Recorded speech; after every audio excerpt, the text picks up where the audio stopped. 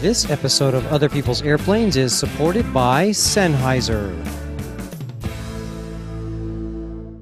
Welcome to the Smithsonian National Air and Space Museum Stephen F. Udvar-Hazy Center, an incredible collection of aviation artifacts and history, the likes of which you will not find anywhere else. I'm David Allen, and I'm about to take you into the cockpit of other people's airplanes.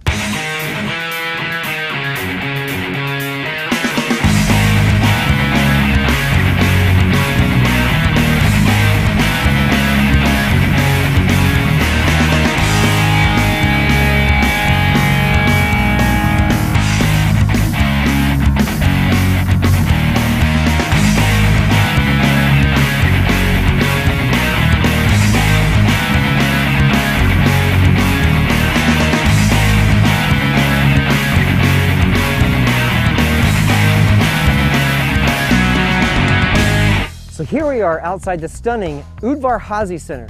The Stephen F. Udvar-Hazy Center near Washington Dulles International Airport is the companion facility to the museum on the National Mall. The building opened in December of 2003 and provides enough space for the Smithsonian to display the thousands of aviation and space artifacts that cannot be exhibited on the National Mall. The two sites together showcase the largest collection of aviation and space artifacts in the world. Now today is the 8th annual Become a Pilot Family Day and Aviation display. During the annual event, Dulles International welcomes general aviation, military, and government traffic into the airport to be a part of the event and park their airplanes on the ramp outside the museum. Guests visiting the museum will be able to talk to pilots and learn what it takes to become a pilot from experienced aviators.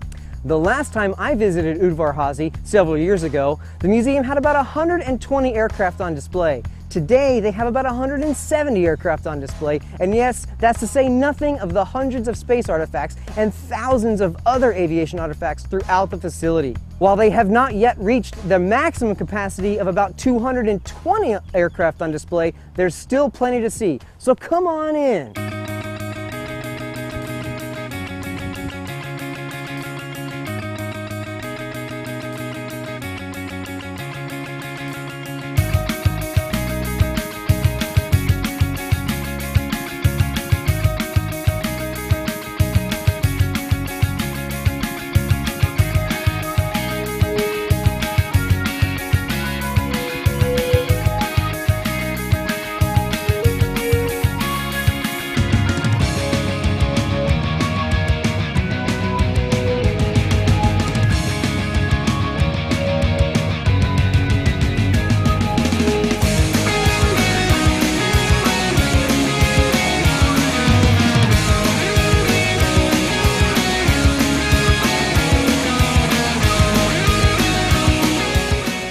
Here we are, folks.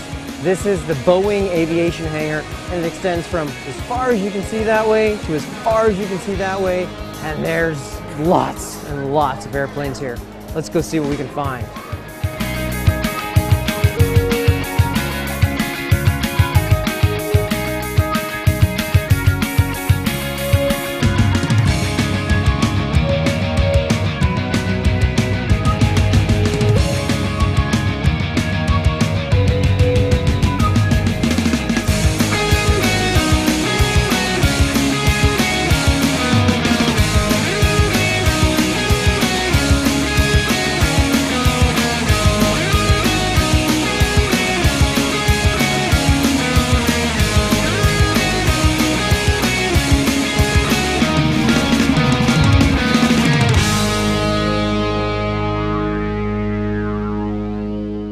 Here we are in front of the SR-71 Blackbird, record-setting airplane. They say it would go Mach 3 plus. Personally, I think that means it'll do like Mach 5.5, but nobody will ever confirm that, at least not in my lifetime. How do you navigate when you're going Mach 3 plus in a place where there's no GPS and we don't exactly have their published VORs? This thing at 80,000 plus feet would actually look at the stars using celestial navigation. That's incredible.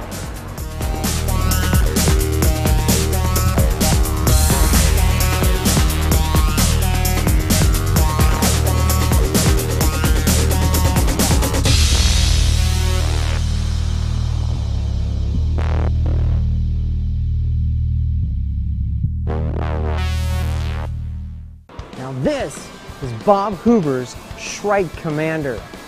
It's a twin-engine, 7-seat, unpressurized business aircraft, but Bob, the best stick-and-rudder pilot to ever live, would turn this thing into an aerobatic show, and it was a masterpiece of aerobatic action.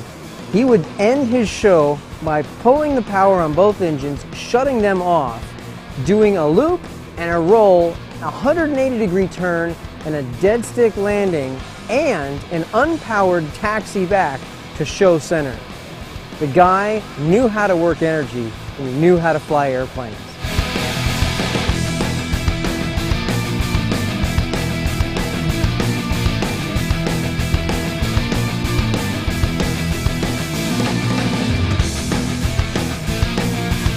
I am now outside the Boeing Aviation hangar on this grass area. There's the flight line in front. This is the north side of the hangar. The south side's over that way, and there's airplanes out on the flight line. It's a little bit after 3 o'clock. Actually, it's almost 3:30. The event is wrapping up and the planes are departing. Unfortunately, we were so busy inside earlier today, we didn't really get to come out and see some of these planes, but there's lots of them. So I tell you what I'm gonna do is I'm just gonna stop talking and I'm gonna show you some airplanes as they taxi off from the Udvar-Hazy Center and get ready to take off from Dulles International Airport. How does that sound?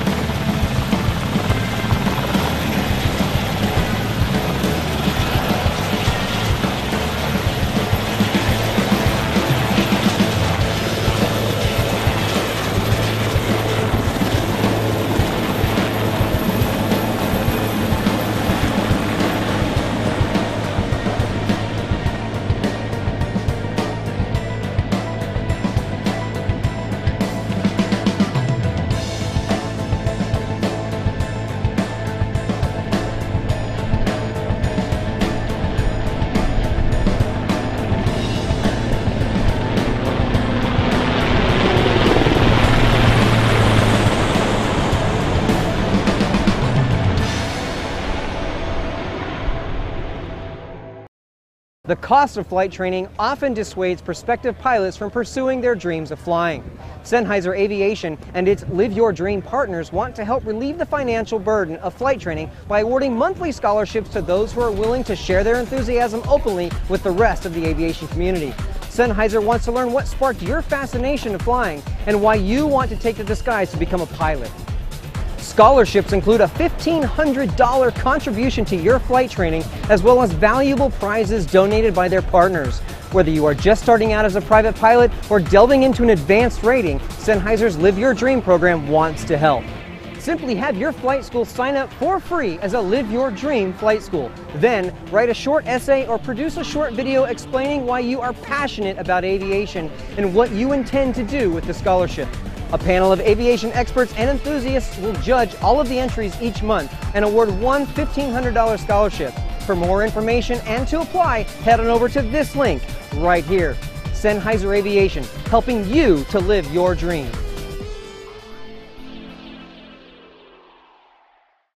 Sennheiser started the Live Your Dream program last year when they teamed up with My Transponder to do scholarships for primary flight training. And this year they're expanding it and they plan to give away 8 $1,500 scholarships for people to learn how to fly. This is your opportunity to get a pilot's license and get up into these amazing airplanes. You can find out more about Sennheiser's Live Your Dream program by going to this link right here. I'm super excited to say that Sennheiser has asked me to be a Live Your Dream ambassador. This is going to give me some really great opportunities to talk to people who are living their dream and to just show the world the magic of aviation. So stay tuned for the things that I'm going to be doing as a Live Your Dream ambassador. Now this is going to wrap up our coverage of Become a Pilot Family Day 2012 here at the Smithsonian National Air and Space Museum Stephen F. Udvar-Hazy facility. This has been just an amazing time. It's my first time coming to the event and I can't wait to come back next year. We had a great time down right over there doing the radio show with Flight Time Radio. Milford Shirley was there, and Pilot Damon of Pilot Damon on Twitter. Damon Favor was there on the air, and we had a bunch of great guests. We had such an amazing time. You can check out more about Flight Time Radio by going to this link right here. Huge thanks to Damon Favor for working the camera. All this motion that you see and these awesome shots that we're getting today is compliments of him. So make sure you're following him and make sure you check out the relaunch of his show, The Pursuit of Wings, at pursuitofwings.com. Follow him on Twitter at twitter.com/pilotdamon. You're not going to be disappointed. He puts out fantastic content, and I just can't thank him enough for coming and helping me with this event. And I know there's no way that I can give you the full effect of what this museum will do to you, but I hope we've at least given you a taste of the Udvar-Hazy Center and what this entire museum has to offer. And I hope we've given you a taste of the Become a Pilot Family Day. Make sure you come out next year. I think it's always on Father's Day weekend, so come on out on Saturday and just enjoy what this place has to offer. Until the next time, and there's going to be lots more footage coming for different episodes, make sure you're following me on Twitter and have a chat with me. You can follow me at this link. I'd love to chat with you and just have a conversation online. And also make sure you're please following our Facebook page at this address right here. We will catch you next time for more Other People's Airplanes. Thanks for watching.